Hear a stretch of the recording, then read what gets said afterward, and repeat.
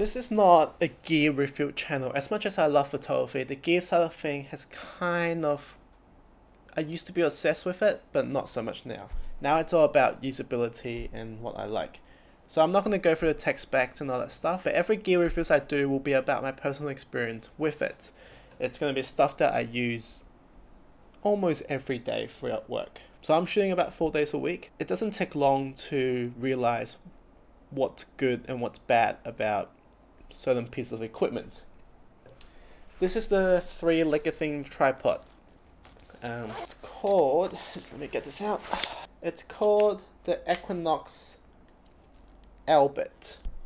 This is made by a British company called Three-Legged Thing. This is a travel tripod, but on the larger side.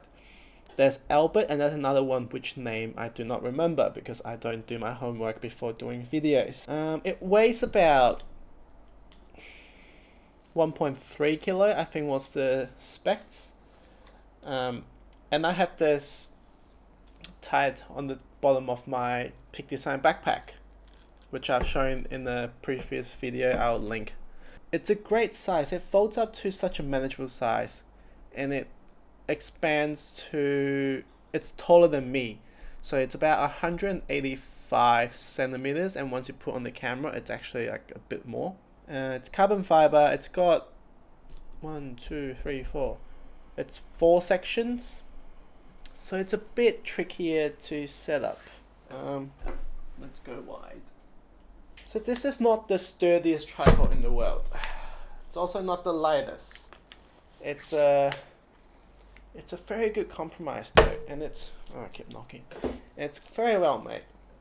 So you've got 4 different locks, which I guess that makes it 5 sections, doesn't it?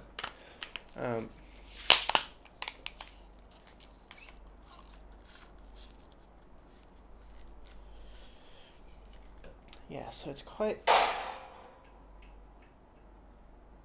you have no idea how many times I've hit that pendant. This Airbnb is great. This is actually an Airbnb. This is not my room, just so you know. Mine's usually a lot more pink than this. Might as well do it properly.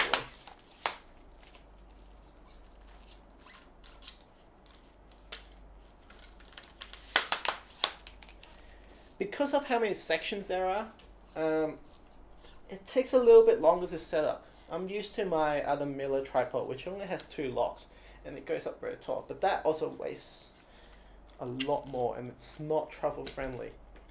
I bought this purely for this trip. I know that in places like Hong Kong and London, I'm gonna be catching public transport a lot, and I just have to reduce the weight. Also flying, sometimes I fly this as a carry-on. It's good to do that. I might get a camera just to show you. So this holds, I use a 5D Mark III with a 2470 a lot of the times. And this holds this perfectly. Like, there are small issues which I'll talk about. One thing that confuses me is these and these seems to rotate on the opposite side for locking. Either that or I've been using this wrong the whole time. But so I'm 180. Without extending the center column, this goes up to roughly 170, 165 centimeters. This is a good height for me because this is eye level, and a lot of times I can do this without straining my neck too much. And for what I shoot, which is interiors of restaurants most of the time, and food. For food, you want to go up higher, but for interiors, a lot of time you actually want to go a bit lower. So this is perfect for that. It uses a Acro Swiss type mount, which I personally don't like. I'm used to the Manfrotto plate, which is the fatter one that goes on the gear head, which you can do each axis individually, and that's great for precision interior work. This comes with a ball head. It's a lot more compact, but it's just not as precise. With tripod, it's weight, stability, and price. You can probably pick 2 out of the 3, but you can never have all 3. So now let's extend the center column all the way up. It's got 3 sections on the center column. The first one I use quite often, and I do think it's quite secure. Second one, it starts to get a little bit iffy. and if you're using the third one, like, this is crazy for what it is, for how tall this goes. This is actually a bit, like, it's really cool what they've done. It wobbles like hell. Once you extend it this high, I don't see this being useful for outdoor in terms of using maximum height. Especially if you're doing landscape and you're doing long exposures at night, this will not work outdoor. I do this for indoor interiors a lot, and that's fine because when you're indoor you don't have to worry about wind. As long as you have the camera on the timer and you just let it settle, then it's completely fine. I've shot this on 2-3 seconds, perfectly sharp images. One issue I did have, this is what I was going to talk about earlier. Let's bring this down.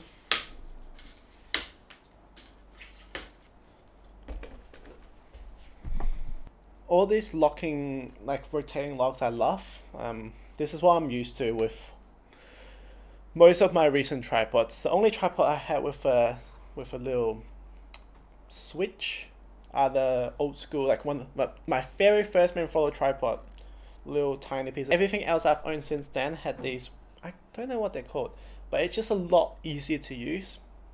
You saw me open it earlier. It's just, you can loosen them all at once, just pull them out, extend it to the maximum length, and you just lock it one by one. It's actually very good doing it that way than just like and then you do that and then you do.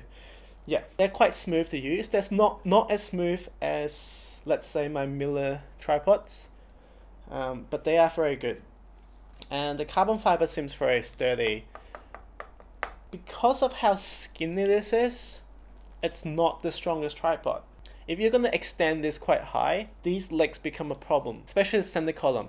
If you extend it maximum like you saw before, it's not stable anymore. It's great as like almost a monopod situation where you're just using it to stabilize it a bit, but not to hold the camera still completely.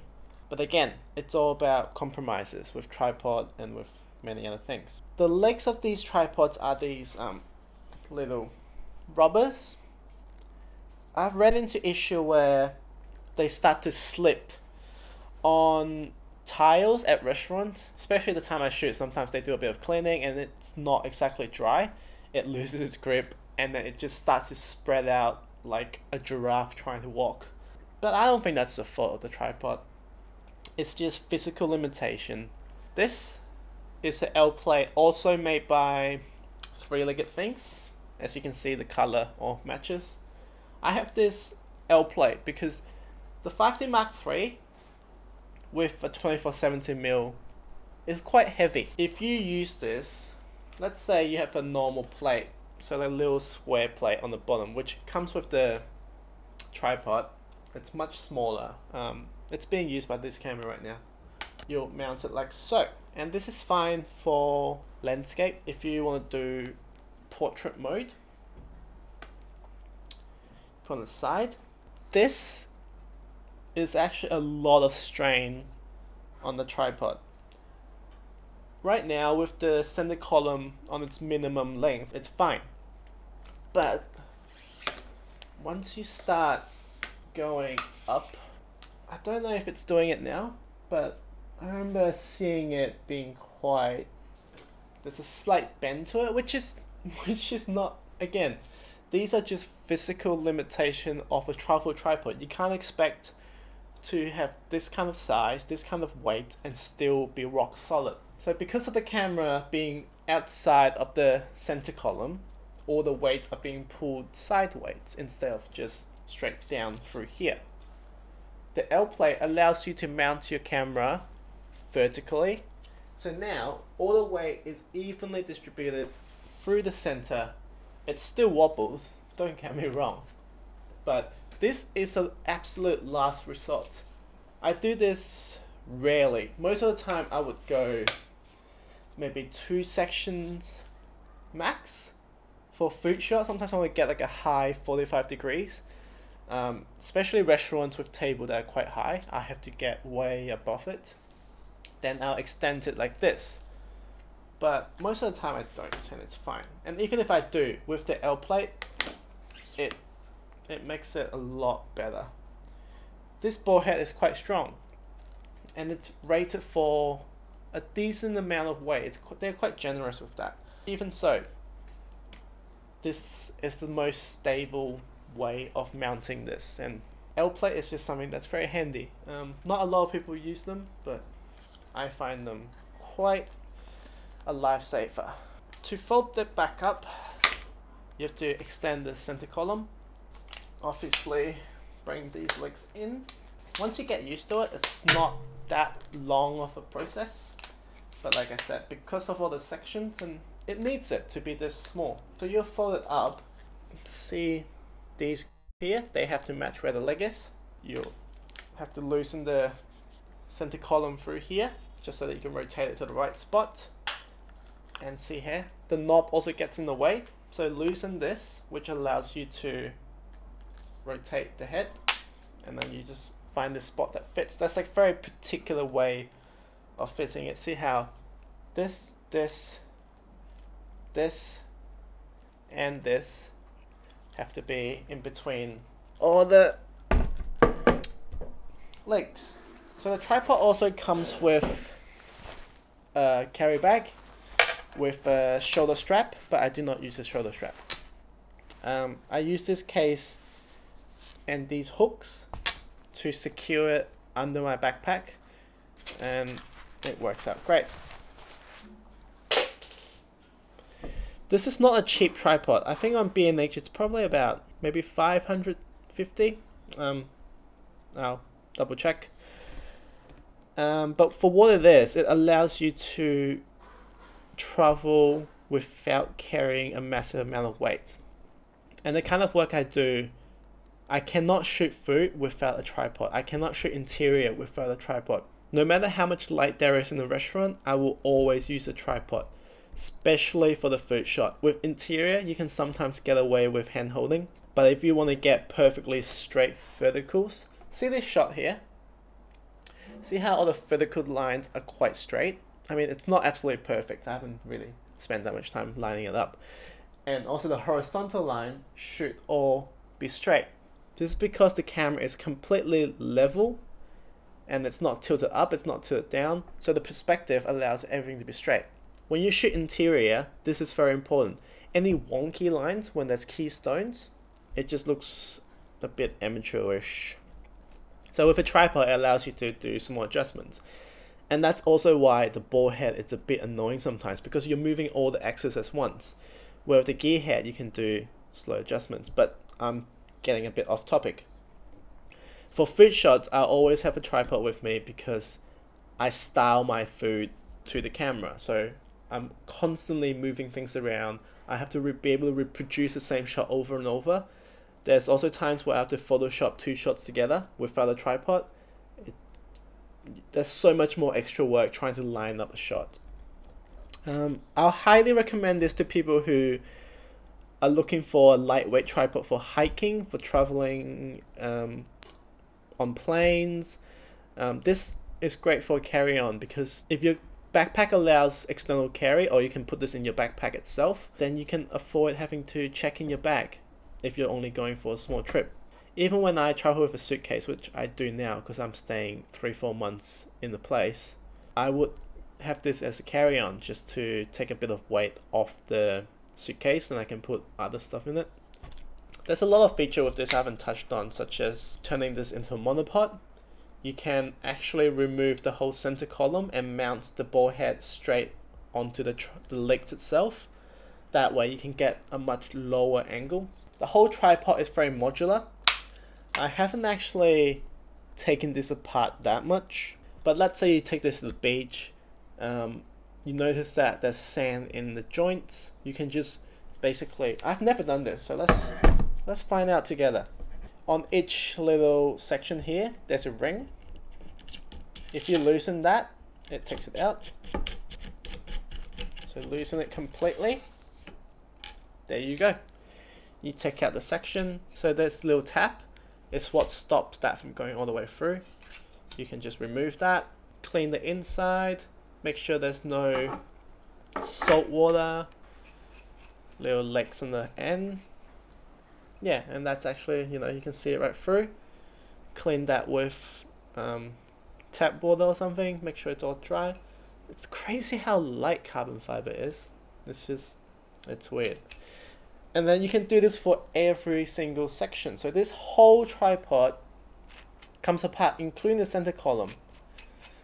And that's kind of amazing how well you can surface this on your own without... Wait, which way does this go?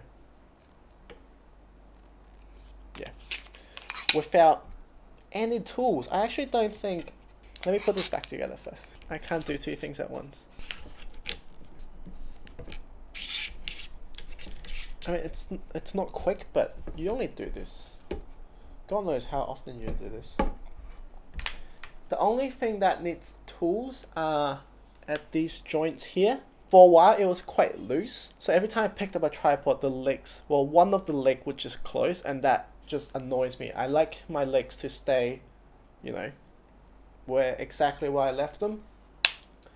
And it requires two different tools. Actually, so if you have this tripod, I highly recommend you to have hex keys in your camera kit and a Phillips head screwdriver or key to tighten plates.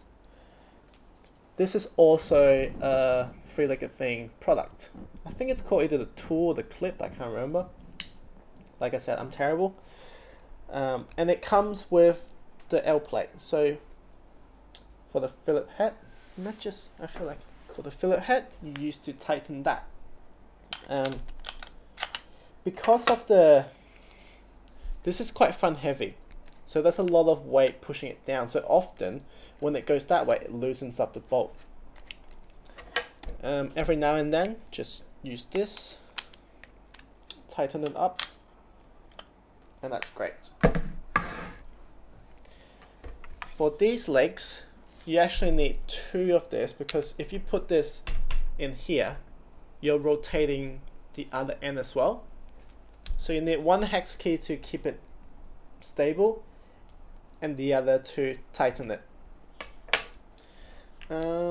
Another thing is on the plate here, see that little hex groove there? That basically keeps your plate on top of the tripod. So if that comes loose, you can actually remove this whole thing. I've ran into a situation where I've been shooting and then there's just a slight rattle and I couldn't tell what it was. And I figured that it was because that came loose. And you basically just tighten it a bit with the hex key and it's all good to go. One small downside of being so modular and being able to take it all apart is that things do come loose every now and then. These rings comes loose, but they're not a massive deal. They're easy to, you know, you'll realize it right away. And even if they do come loose, the tripod's not going to fall apart. The only problem is the tripod head I just showed you. If there's a slight wobble, your camera could shake.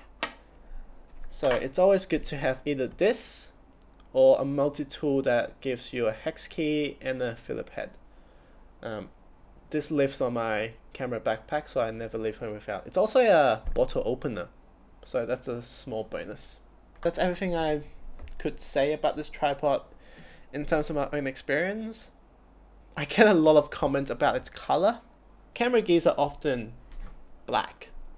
Like, it's rare for at least more professional grade gear to be any other color than black. So it's kind of nice to have a bit of brightness involved. Sometimes shooting in restaurants, especially in Hong Kong, they love using mirrors. And it's so easy for this to reflect in mirrors or glass, and it stands out because it's bright orange. But at the same time, because it stands out, you notice it right away and you can fix it. Yeah. So overall, to summarize, I do love this tripod. Highly recommend it for people who need something lightweight. But being so modular, I could see this tripod lasting a long time. If any one bit falls apart, I can just get a replacement part and fix it myself, and it's not an issue. So I've used this since about early March, like almost every single day, and it's performed well. It's never had an issue. Once you work out the little kinks, like having the L plate, tightening up all the things, and you get used to the knobs, it's a great tripod, and it's just so light. It weighs